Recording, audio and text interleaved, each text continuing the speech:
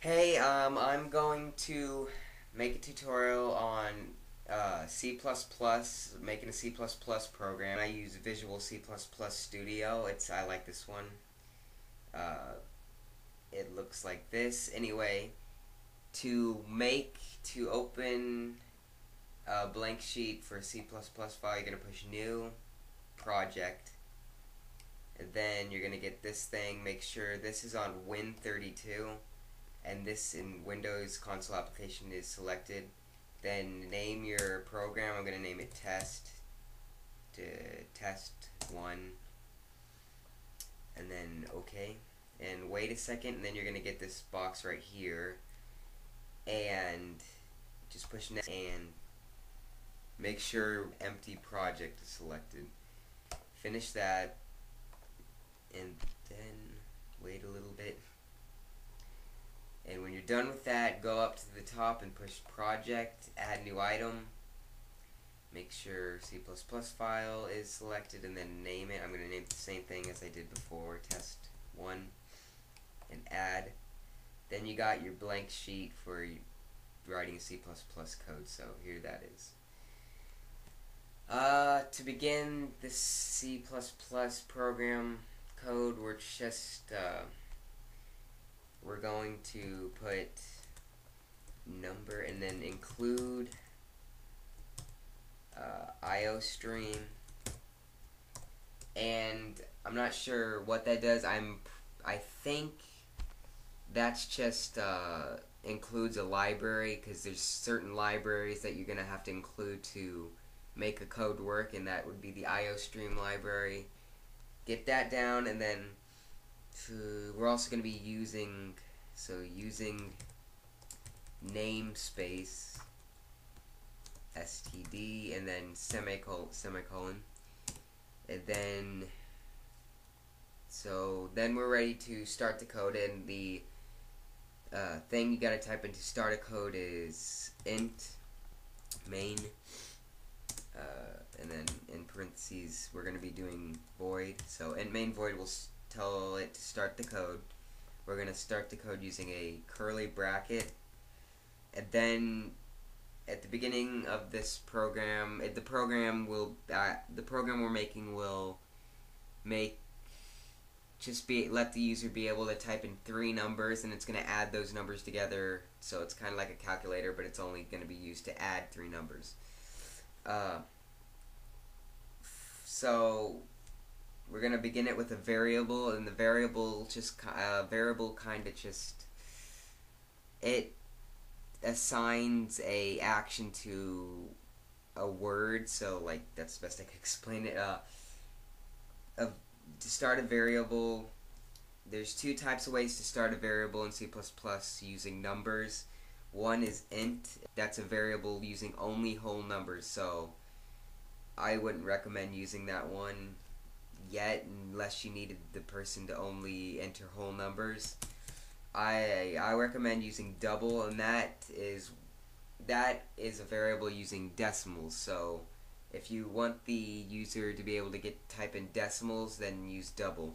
Int is just whole numbers. So double starts the variable, space, and we're gonna assign the word for the variable. So we're gonna type in d number 1, and make sure to type this D right here, because that tells it that it's a double, and it tells it that it's the variable. So put D before your variable name, and then D number 1 equals 0.0. 0.0 just, it means that the variable isn't assigned to any number yet, so it lets the user type in any number and it will assign the variable. So 0.0, and then semicolon pretty much after every command you give, put a semicolon after it, so that tells it to end. That's very crucial, because if you don't have that, the program won't run. So semicolon, and then we're going to do another variable, double.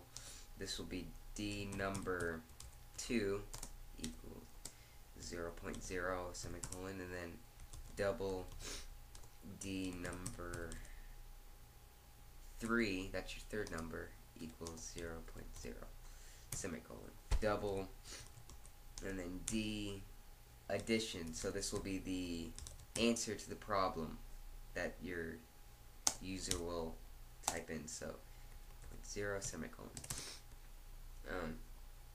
After you're done with your variables, just start it out with cout, and cout is, it's gonna print whatever you type on the screen, so it just, it's like a comment or whatever. It's like an echo statement in command prompt. So echo or cout in C++.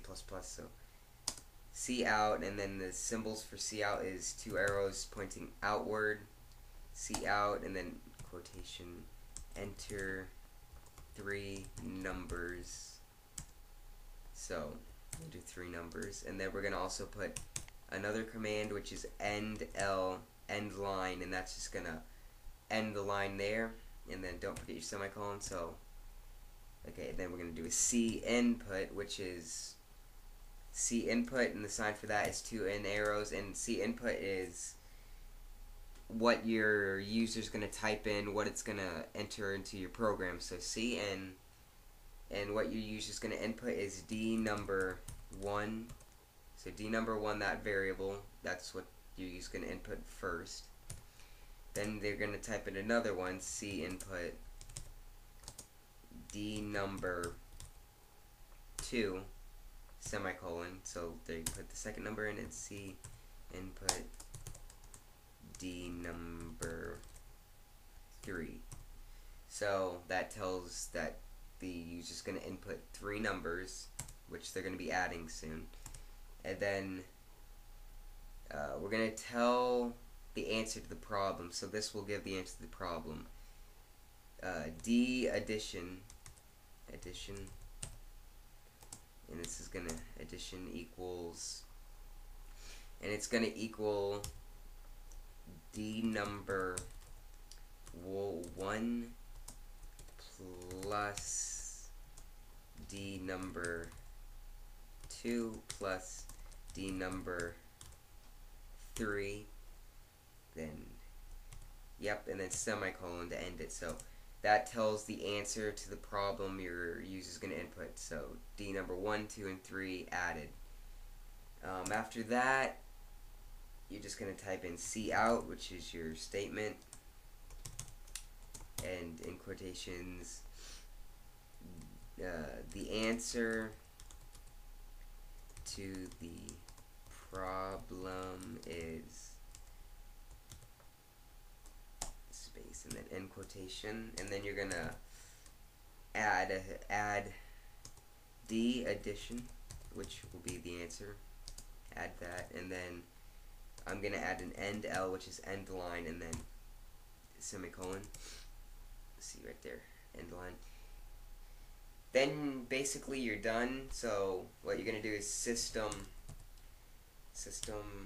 in parentheses and then in quotations. And after you do that, basically this is just going to give a command prompt command. So I'm going to tell it to pause system, because without that your program's just going to open and close really fast. So make sure to put this, and then your ending curly bracket, which is, that means you ended your program. So there's your program. You're going to go up to build solution. Then it's going to compile it, and it says I have 1 error, so this will tell you if you got any errors. It says I got 1 error, and I know what it is. I forgot to put a semicolon after that, so yeah, make sure to put the semicolon. Okay, so build solution, see if it worked this time.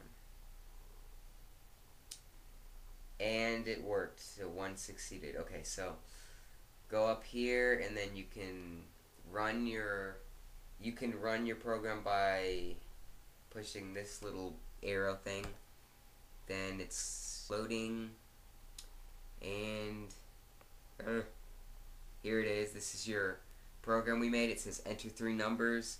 So you enter 3 numbers. 1, I'm going to enter 1, 2, and 3. Enter, and then it just added all those numbers up. The answer to the problem is 6. And then press any number to continue, or press any key to continue. Okay.